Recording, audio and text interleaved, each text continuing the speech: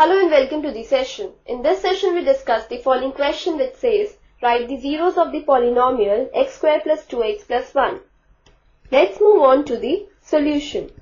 The given polynomial is x square plus 2x plus 1.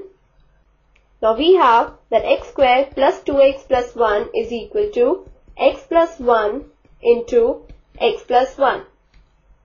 So, the value of x square plus 2x plus 1 is 0 when x plus 1 equal to 0 or x plus 1 equal to 0. That is, we have when x equal to minus 1 or x equal to minus 1. Therefore, we say that the zeros